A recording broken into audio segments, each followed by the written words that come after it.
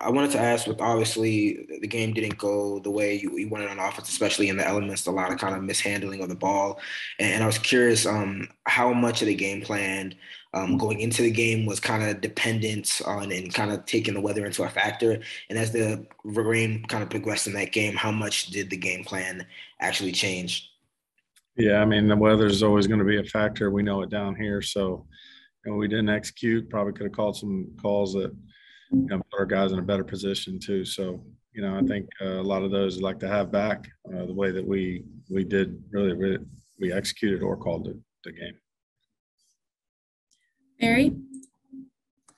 Hi, George. I know you have another game left that's your focus, but we're probably not going to be able to talk to you again until July. So I was going to ask you if you'd be kind enough to take a minute just to explain in your mind what you regret this season, what you wish you would have done more of collectively as a group, what you personally wish you would have done differently as a play caller, if you're willing to placate us and share some of those thoughts.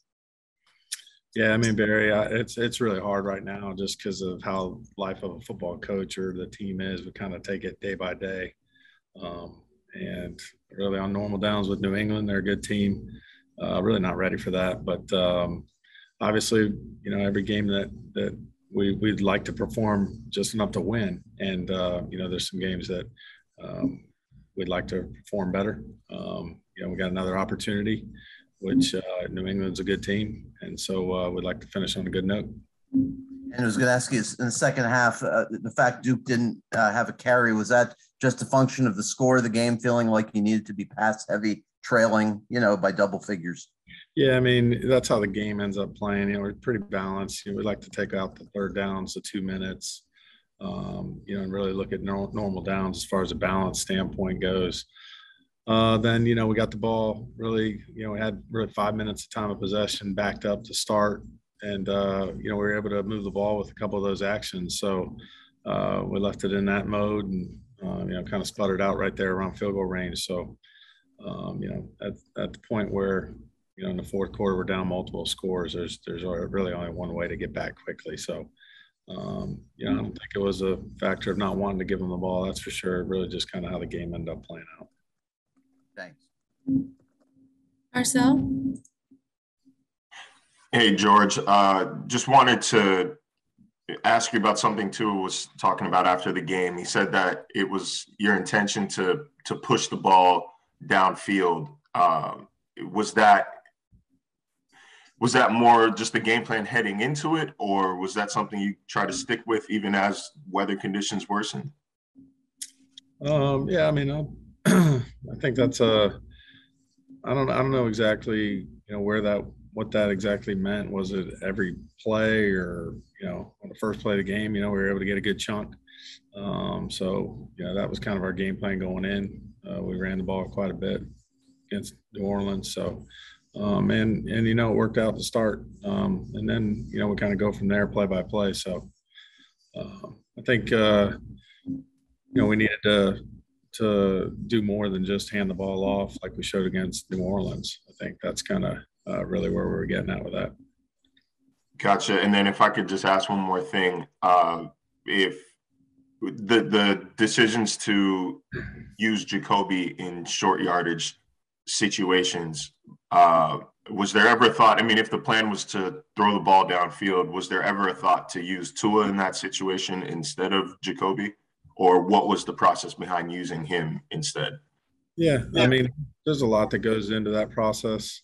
Whether it's a quarterback sneak or, a fumble snap on a previous play that we had in a short yardage. So, we have plays for Tua and plays for Jacoby. So I'll kind of leave it at that. Gotcha. Thanks, George. Joe Shad? Hey, George. Through 16 games, the team is 29th in yards per play. I wanted to ask you about that statistic. It's obviously been discussed throughout the entire season. Is it actually not as relevant? Are there other statistics that are far more relevant, or do you think that for an offense to score more points, the yards per play would need to increase? I think that there's probably some teams that have a good yards per play number and maybe in the red area do not. I would have to dive into that a little bit deeper. I know the one score that, we want to be ahead at the end of the game, and we've done that half the times. We haven't the other half. So there's a lot that we can improve on, I think, as a unit. And we'll look at those here after this next game. Another thing that I wanted to ask you about over the 16 games was 13th in the NFL in third down efficiency. Now, obviously, Sunday is not a very good game in general, but for the course of the season, do you sense reasons for optimism relative to Tua's third down? What were you seeing from Tua on third down? Well, last game, it's pretty noticeable that you pointed that out because we have been good on third down, and our yards to attain the first down has been a lot lower than it was on Sunday. We had, quite a bit of third and 8 pluses, and we weren't able to convert those. Thus, we weren't able to stay on the field, and we weren't able to run it more. And so a lot of these questions that were asked kind of revolve on staying on the field, staying on track, getting first downs. And, when you're third and long, it's hard. And we showed that on Sunday. And so, the more manageable we can get, the more we can attain those. And then we hang on to the ball, and really turn those drives into points. Thank you. David? Hey, George, now getting about a full year to evaluate Hunter Long as a rookie. How do you think he fared? What are the strengths that you've seen in his game, and where do you think he can still improve? Yeah, like any rookie, there's a lot to learn, from personnel to technique, to our design of our plays and how we want to get open in the passing game and block. I think tight end's really a unique position because of all the different responsibilities, and we got a good group in that room. And a lot of those guys have played, and those guys have played, each game. So that room's been relatively healthy too. I think Hunter's learned this year from those guys, and we expect him to continue to improve. And I also want to ask about Durham Smythe getting more involved in the passing game this year. How did you see that growth come about? Durham's reliable, and we've seen that in practice. So it doesn't really surprise us. We've just tried to be a little bit more balanced in that room, with Mike obviously carrying the big load. He's performed pretty steady the whole season. Travis? Hey, good morning, Coach. Kind of to that point about your tight end usage, you guys wound up with more 12 personnel, or you have more 12 personnel usage than anybody else in the league by quite a long shot. I was just curious if that was one of those things coming into the year, that was the plan, or if that's one of those situations where that kind of is just how the game plan and offense develops as the year goes along. Yeah, it's, starting the season and how we finish, there's probably a lot of variables that have come up, whether it's injuries or especially receiver position, in and out of the lineup. Obviously, we've had some injuries there too that people have played. So those guys, like I said, have been a healthy group for the most part, and they're able to do multiple things. They're able to block. They're able to block in line. They're able to detach if we need to.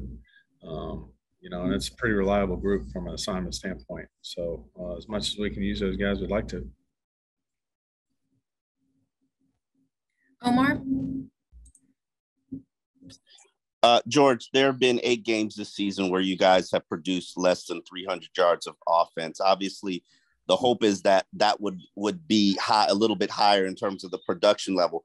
What do you feel has been the issue that sort of hindered the offense, not from a yardage and a scoring standpoint this year? I mean, I think it's maintaining the ball, time of possession. Look at those games where we're under 30 minutes. It's usually probably going to equate to that amount of yardage.